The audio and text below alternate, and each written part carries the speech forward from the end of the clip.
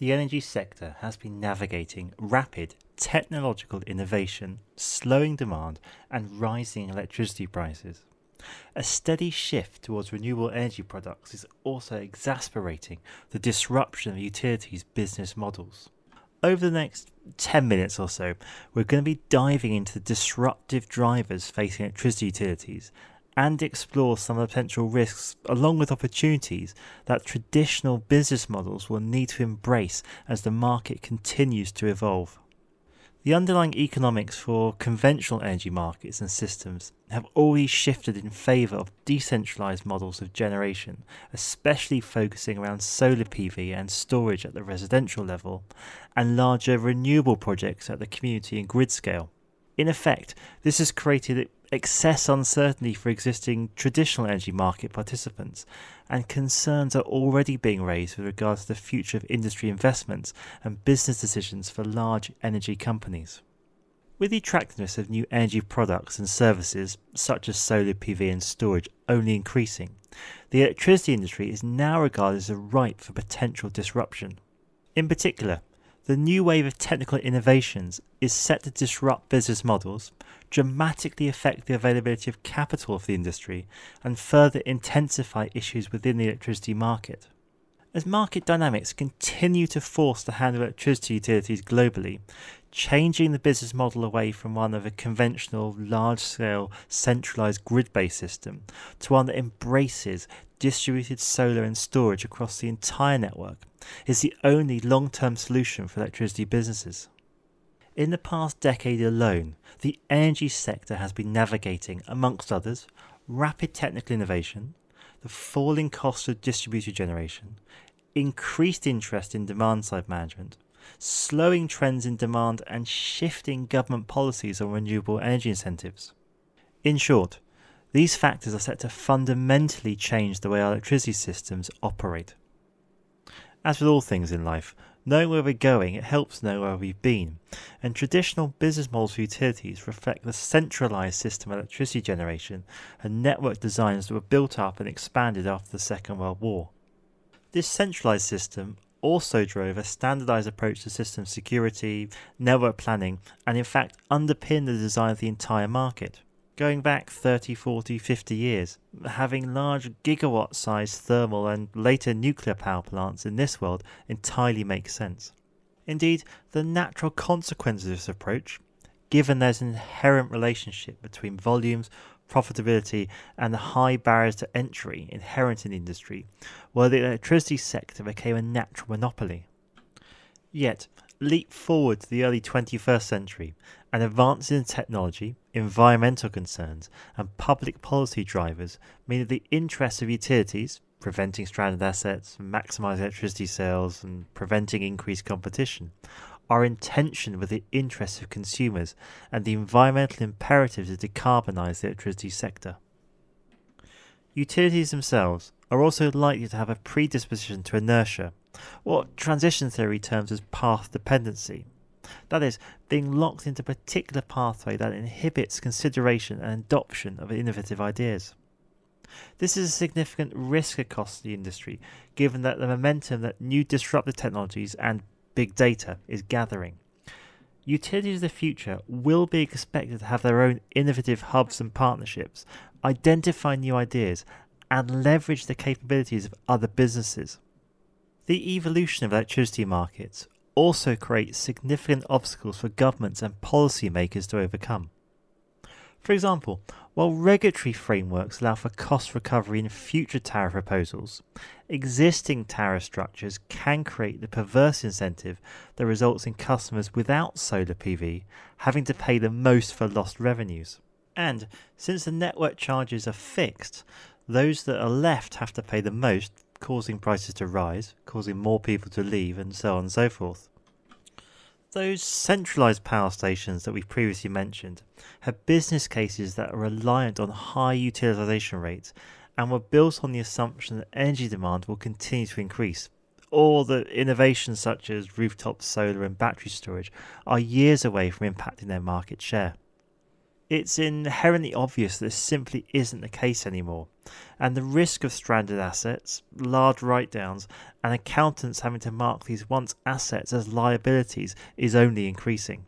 Ultimately, if the outlook for these power stations is not expected to improve through a resurgence in demand or a significant change in cost structures, then these assets will need to be prematurely mothballed. More often than not, this will involve a significant write-down on capital costs, leaving asset holders with a large sunk cost that can never be recovered from the project itself. Whilst this might all sound very pessimistic, there are a lot of lessons and, frankly, a lot of potential lights at the end of the tunnel for incumbent generators. From an industry perspective, the telecommunications sector may provide the best insights into the impact disruptive innovation can have and highlight some of the challenges and opportunities the electricity sector may face. In the 1970s, the telecoms industry was price and franchise regulated, with high barriers to entry provided by the capital-intensive nature of the business, as well as the protective government regulations in place. However, as mobile phone technology was developed and became widely adopted, traditional sources of revenue for telecoms firms were significantly impacted, and the entire industry underwent regulatory reform to encourage competition.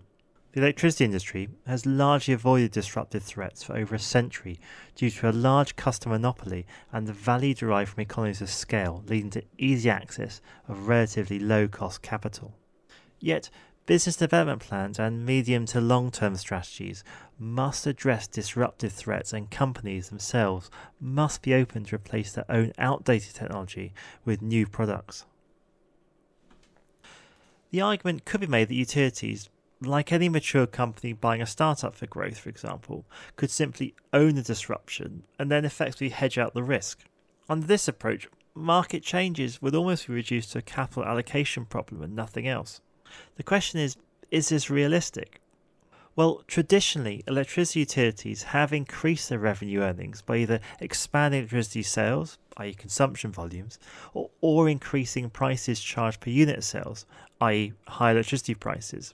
Whilst these levers have provided constant returns for investors for decades, due to the disruptive technological threats, combined with changing consumption patterns, utilities of the future will need to fundamentally transform their business models in order to maintain their revenue sources and to meet the higher required rates of returns for their investors. Given that electricity prices are a function of consumption volumes, when electricity sales decline due to demand management programs, innovative energy solutions, disrupted generation, and a whole host of other changes, electricity companies will need to increase their rates charged across the remaining volumes in order to continue to meet the cost of providing their services. What this scenario ultimately leads to, however, is what the media has enticingly called the death spiral, where increasing electricity prices simply drive further reductions in consumption by enhancing the proposition of competing technologies and demand management programs. Industry analysts are now less fearful of a large volume of customers leaving the grid.